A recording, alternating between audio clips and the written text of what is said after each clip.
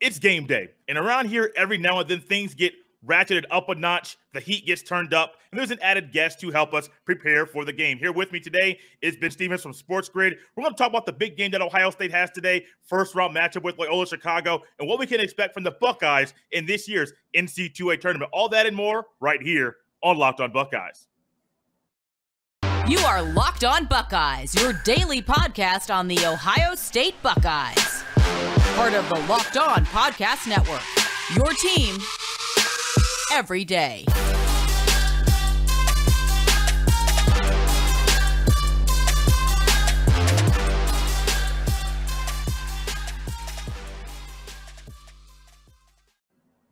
What is up, Buckeye fans? Welcome back to another episode of Locked On Buckeyes, part of Locked On Podcast Network. I'm your host, Jay Stevens, also the host of the Jay Stevens Podcast. It is Friday, March 18th in the year 2022. And like I mentioned about a minute ago, here with me today is the former co-host, or I was a co-host on his show when he was the host of Locked On Big Ten, now of Sports Grid. It's Ben Stevens. We used to have the Stevens and Stevens show. I was first due to alphabetical order. Normally, I would try to put Ben first, but for alphabetical order's sake, my name went first in that show title. And we're going to keep that trend going today, revive a show that was a lot of fun when it was going on.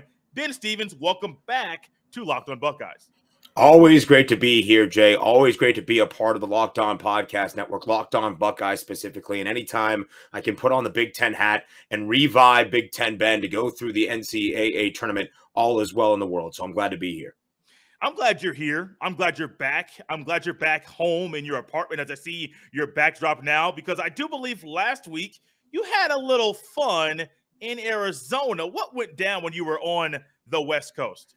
A dear friend's bachelor party out in Scottsdale, so we were living it up last weekend throughout conference tournament week, but I can guarantee you, Jay Stevens, that on the TV we had at the house, constant feeds of Indianapolis, Indiana in the Big Ten tournament. So we were staying peeled in to conference tournament week in the month of March to make sure we are ready now for the big dance. So although we had our fun and we enjoyed the outdoors and we got the sunshine of Scottsdale, Arizona, we were still very much tuned in to everything happening throughout conference tourney week so we can be ready for the madness that is March. Basketball on, bachelor party, a little alliteration going on there. I'm not sure how in tuned or tapped into the basketball you can be when you're having a good time with the boys. I mean, it was a little tough. I couldn't go back to like the 7.5 minute of the second half and tell you what happened on a certain possession, but overall game flow, result, maybe some of the bigger storylines and narratives out of Indianapolis, we made sure we paid attention to that even through the copious amount of Bud Lights. That's for sure. That's good to hear. What do you think about the Big Ten tournament? Iowa wins it. Purdue in the championship game. Ohio State gets bounced by Penn State in their first game in that tournament. What do you think of the tournament overall? I thought Iowa was the team to make a run. I felt that way at the end of the regular season. I even shared out on my Twitter that I believe the Iowa Hawkeyes present the best chance for the Big Ten to make a deep run in the month of March. Why? Because of how much the defense has improved over the final month and a half of this regular season. We know the offense is always going to be good, a top 5 efficient unit offensively, according to Ken Pom, but the defense has been so good, and that remained to be the case in Indianapolis. Not the ending of the year Ohio State needed, losing 3 of their final 4 in the regular season. You look to the conference tournament to build that momentum. If you go in on a skid, did not happen for Chris Holtmann and company, but a huge time in that conference tournament for Indiana. The 2 wins over Michigan and Illinois and keeping it very competitive against Iowa. Had it not been for that Jordan Bohannon 3, Indiana's probably not in the first 4. They're probably not in that playing game, but it was those first 2 wins against Michigan and Illinois when nobody really thought the Hoosiers would be able to do it, because for the last 5 years, they haven't in their hunt for a berth into the NCAA tournament, and they did. So that was great to see. Great to have IU back into the big dance. And that was a big step, I think, in Indianapolis for Mike Woodson in his first year on campus in Bloomington as well. Woody, as one person on a radio show in Indianapolis calls him, Michael Woodson at Indiana. Indiana people, administration, athletic directors, people in that office, they want an Indiana guy. They want somebody, especially that has ties to Bob Knight. Doesn't always work out that way, but that's what a lot of the fans, the boosters want. They got that guy. I know it's only year 1 for Mike Woodson, but being able to reel in and reel back in your best player in Trace Jackson Davis shortly after you are hired as the head coach of Indiana, and then for the team to play and for Mike Woodson to be so hard on Xavier Johnson.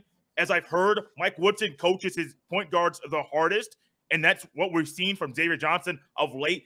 I think the Indiana basketball team, I'm not one to, after 1 year, say they're back. We saw Indiana football have an amazing year, and then they were back to what they are at Indiana football. Injuries and things derailed that football season.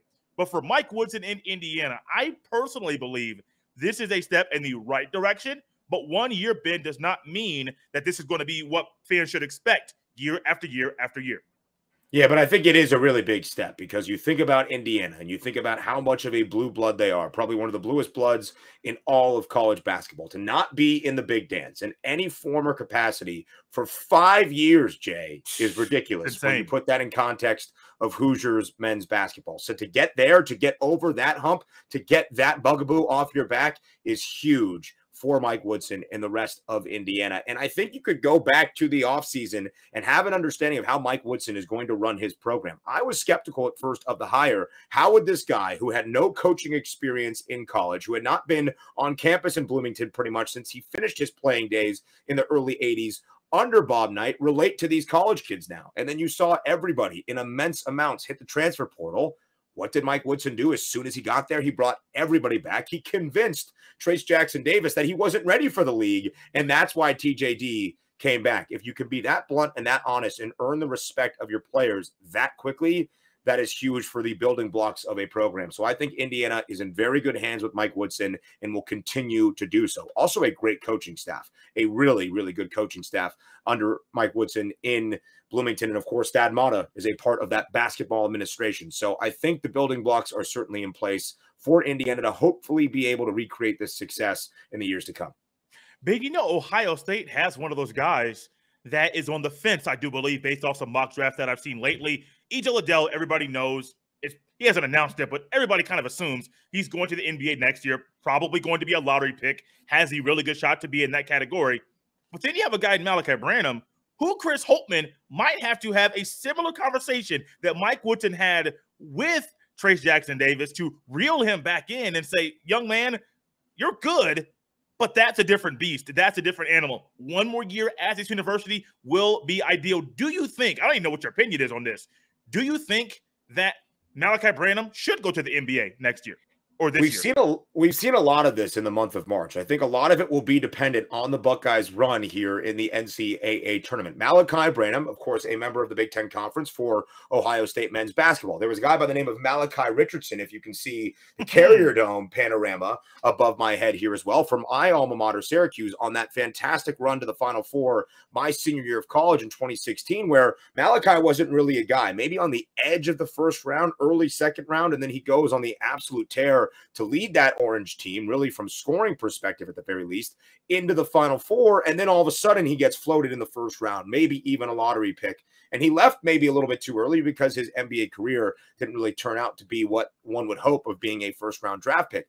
I think a lot of it will come down to how Malachi Branham performs on behalf of the Buckeyes here in the NCAA tournament. If Ohio State fans want him back, maybe it's not the greatest run in the month of March, but I think they'd rather see team success here now in the big dance. But a lot of that can turn how a player looks to the next level. And we've seen Malachi Branham especially come on so strong in the second half of the Big Ten season to show his entire repertoire of scoring, the way he can bring that physicality. He does not look like a freshman at all at times. So I think a lot of that will be dependent on what we've seen in the last couple of weeks and what we might see in the coming weeks here in the NCAA tournament.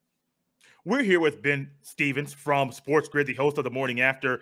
Ben, Branham's going to be huge. No matter if Ohio State is playing Loyola Chicago today, if they advance to probably play Villanova on Sunday, which is who I would have them playing if they win their first-round matchup. Malachi Branham needs to be big. Sometimes the bright lights, the stage, traveling, playing in different venues that you've never played in before, having the March Madness emblem on the court, sometimes that's too big for players, not just freshmen. There have been seniors that stage has been too big for. What are your expectations for the flourishing freshman, as I call him, in this big dance in the game today against the Ramblers?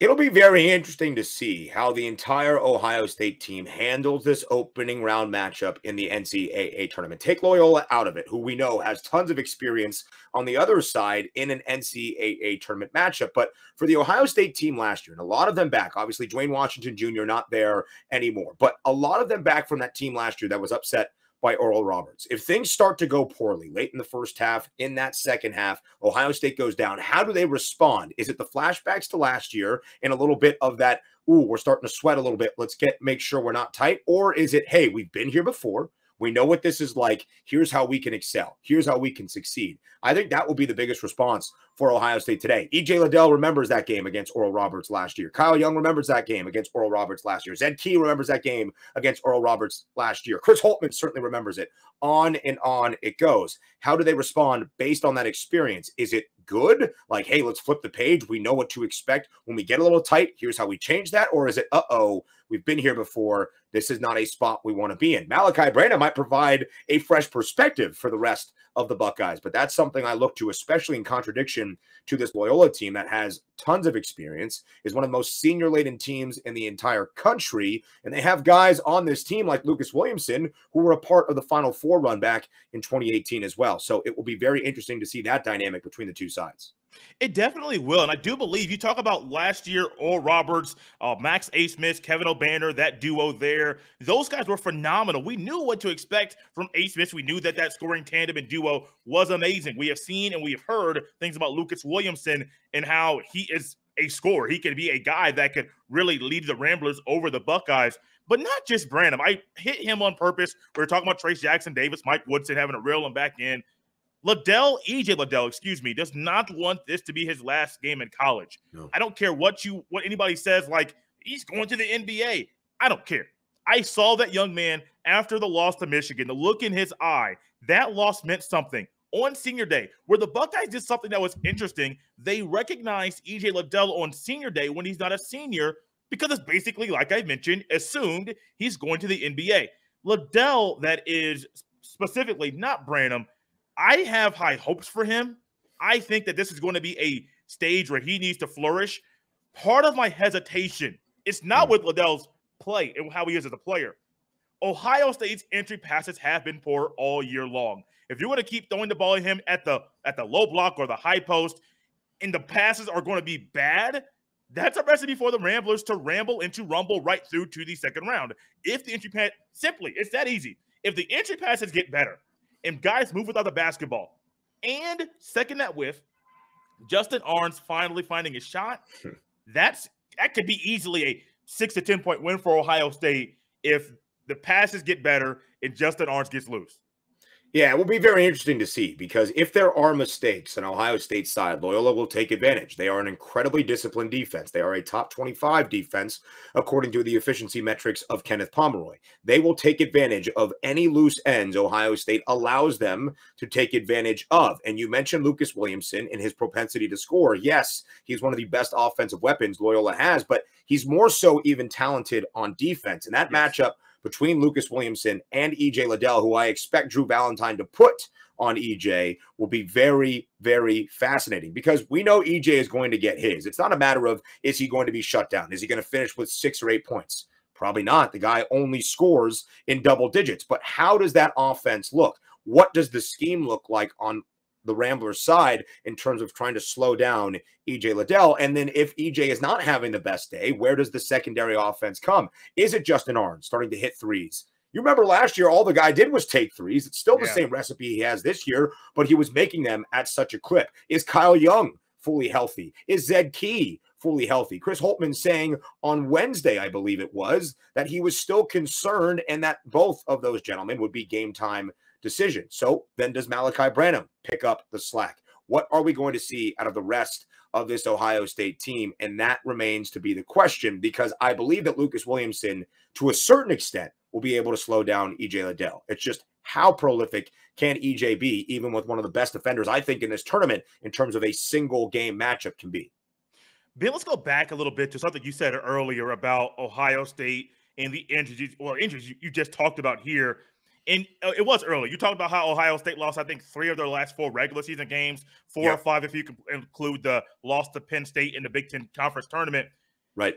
That end of season stretch where they played, I don't know the exact number, but there's a lot of games in a short amount of time. My simple brain can understand and comprehend that. A lot of games in a short amount of time.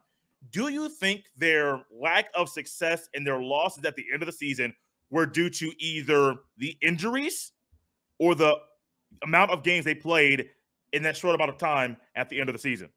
I think it's probably a combination of both, right? We saw this for a lot of Big Ten teams at the end of the year, trying to make up most of those conference games where you were playing 3 games in the final week. We saw that with Nebraska, who obviously had one of those victories over Ohio State on the road. So I think when you don't have a full roster and you don't have your normal time to rest and then maybe work through some of the issues you might see pop up at the end of the season during practice or during a training session, whatever it might be, that is going to rear its head. So I think maybe this small break since the early departure in the Big Ten tournament could be a blessing in disguise for Ohio State. It's the old rest versus rust debate, right? Like, does this help them, or do you want to be playing with great momentum into the NCAA tournament? What we know is Ohio State has no momentum right now. So maybe a stop, a pause, a reset is really good for Ohio State. And when it comes from a health perspective, we know that Loyola is going to try to grind out this game. They are going to need Zedke. They are going to need Kyle Young to be there to match some of that intensity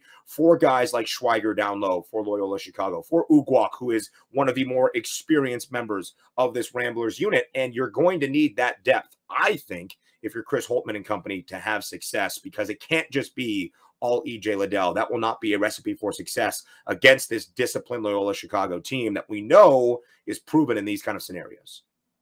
We're here with Ben Stevens from Sports Grid. He is the host of The Morning After. You can catch that every Monday through Friday, I do believe. You can catch that show. Ben brings the energy, a lot of insight, a lot of notes, and you'll love everything about that as well. Chris Holtmann has been under the microscope by numerous Buckeye fans, numerous Buckeye media members, numerous national media members as well. Chris Holtmann has been looked at as a coach that's good, can do some good things, could even put together a top 5 recruiting class. But for some reason, between his time at Butler and his time at Ohio State, he's only been to the Sweet 16 one time. Now, you might say, Jay, in 2020, during the COVID year, that all of a sudden Ohio State may have gone to the Sweet 16 that year. That's true. But that tournament was not played, so we cannot definitively say what happened or what would have happened with that being played. I think Chris Holtmann's a good coach. Gene Smith, the AD at Ohio State, does not sound like he plans on firing Chris Holtmann after the end of the year. Maybe a contract extension might not come after his contract's up in 2025, but I don't think it doesn't sound like there's going to be a firing at the end of this year. How do you think that how Chris Holtmann knows people view him and his experience in the NCAA tournament, how do you think that's impacting his preparation for tonight's game or today's game? I think Chris Holtmann is a fantastic coach. I do not think he should go anywhere from Columbus. And I think what Chris Holtmann has done with the last couple of years' groups in Columbus have been very, very good. What he did with last year's team to make them a 2 seed, I know how it went, but to make them a 2 seed in the NCAA tournament was something that I thought was fantastic. A lot of roster changeover, a lot of new pieces trying to figure it all out. And he compiled a group that was really cohesive toward the end of the year. I think you could say the same thing about this year. Yes, some new pieces in place for sure. But when you lose guys like Dwayne Washington Jr. to the NBA, you're going to need to fill those spots. And I think Chris Holtmann has done a good job. Ohio State is struggling right now. Chris Holtmann is going to have to answer for why have the late season struggles happened. Why, although Ohio State made the Big Ten tournament title game last year, why they lost 4 or 5 this year. And if they get bounced today by Loyola Chicago, what exactly does Chris Holtmann need to do to take that next step? But across the Big Ten, Jay, we have seen restructuring of contracts to make a lower buyout if necessary and to pay a coach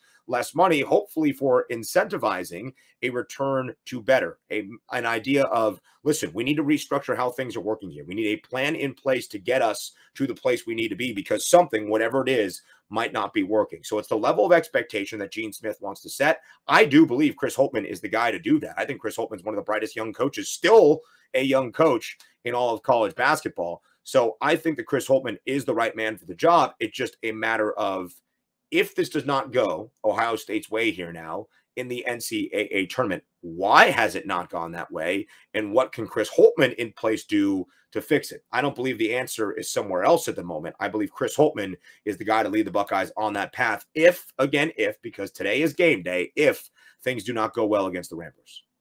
Is this game that's going to be played today at 12:15 Eastern time on CBS?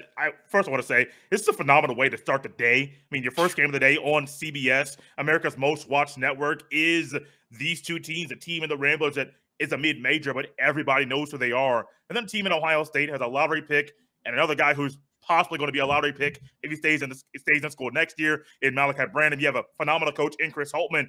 A lot of good pieces on this team. I mean, this is a phenomenal way to start the day. Great job by CBS Turner and everybody involved on putting this to start the day on Friday. Injuries have hurt this team. We talked about it all year long. At the time of this recording, as Ben stated, we don't know the status of if Zed Key or Kyle Young will play. We're not sure about that right now. I think that Kyle Young is simply going to be the X factor. If he plays, W. If he does not, L. To me, it's that simple. We saw what his absence meant last year in the NCAA tournament against Oral Roberts. I think Ohio State beats Oral Roberts by at least 5 points if Kyle Young's on the court. To me, it's that simple. But is it that simple to you? Kyle Young, the X factor, plays W for Ohio State, not playing an L. I don't know if it's simply Kyle Young, but I agree with the premise, right? That depth against this experienced Loyola Chicago team, if they don't have Kyle Young, and more of that then becomes on the shoulders of an EJ Liddell, even if Zed Key is there, that focuses a lot more attention on those two guys to make sure they perform at the highest of their abilities, where Kyle Young would take some of that slack away. Then are you trusting Joey Brunk, who has been fantastic in absences this year, but is that going to be the piece that you need? We know what Loyola Chicago is going to do. We know Ohio State at times can play at a slower pace as well. Loyola is in the bottom 50 slowest teams in all of college basketball, but they are efficient, a top 10 effective field goal percentage, and they can get around the rim. They are a great three-point shooting team and a great team near the bucket as well, a top 15 two-point field goal percentage as well, Jay. So Kyle Young knows that. Kyle Young is the quarterback of sorts, and Kyle Young can lead that at times to have an understanding of how to try to slow down what Loyola is going to do, because they will play slow, but they are efficient. So you need that depth to counteract that on that side for Ohio State. So, yes, I believe that depth will be a huge thing here. If Kyle Young is out, if Zed Key is out, and neither guy can play at that game time decision level, I do not think that bodes well for the Buckeyes. Ben, this revitalization of the Stevens show has been fun. Hopefully we can do this again between now and the start of the football season. Ooh. But Ben, we're almost wrapped up with this show. Time flies so much when you and I are having fun behind the mic. Who do you have winning today? I believe, sadly, Buckeye Nation, I'm just being honest here, I believe Loyola Chicago will pull off the slight upset, although the betting odds have this even on the money line on both sides. I believe Loyola Chicago, based on seed line at least, will advance in the NCAA tournament to take on Villanova. And Jay, you know that my show comes from a sports betting perspective. If that is the case, I expect this game to be an under of a total around 132 and a half. It's a number I have targeted with Loyola Chicago all year, because away from home, either in road games or neutral floor games, a majority, and I mean a good majority of the time, Loyola Chicago hits the under. And if they are going to win this game, I think it comes from that style of play of slightly slowing down EJ Liddell and maybe not having that balance across the rest of Ohio State's offense. So I believe in a close game, and what I expect to be a good game to get the game started on the round of 64 on Friday. I believe it will be Loyola Chicago winning narrowly over Ohio State. Ben, a little bit more betting advice for the entire tournament. I know it's coming out on a Friday, but there's a lot of tournament that's left to be played. Sure. Would you, over under total points for most games, are you probably leaning majority over, majority under, or if you're getting betting advice to people that are listening to the show? I think the biggest thing when it comes to totals, you can't really put it blanket over, under. You have to look at the two teams, and you have to understand, I think, tempo more than anything. You might look at a team and be like, oh, they have a great offense, they're going to score a ton, it's going to be an over. Or this team loves to play a defensive, gritty style, it's going to be an under. That might be the case, but that might be the case as you take that extra step of understanding the tempo of those teams. Gonzaga plays with a very efficient pace, but at a very high tempo. That is also the case for a team like South Dakota State, who played against Providence yesterday. But when you look at other teams like Villanova, still a great offense and can score, but a bottom 10 slowest tempo in all of college basketball. That's why their totals are a little bit lower. Always look at the pace and the tempo for the two teams matching up before you handicap a total. a little added information that was not planned, but it's impromptu, and that's what we love with the Stevens and Stevens show, just going with the flow. Ben Stevens, I like reviving shows. I want to keep this going a few times a year. But in the meantime, where can people find you on Twitter if they're listening, can't see us on YouTube, and maybe they want to follow along with you for some betting advice and for your interesting, little flavorful Big Ten tweets?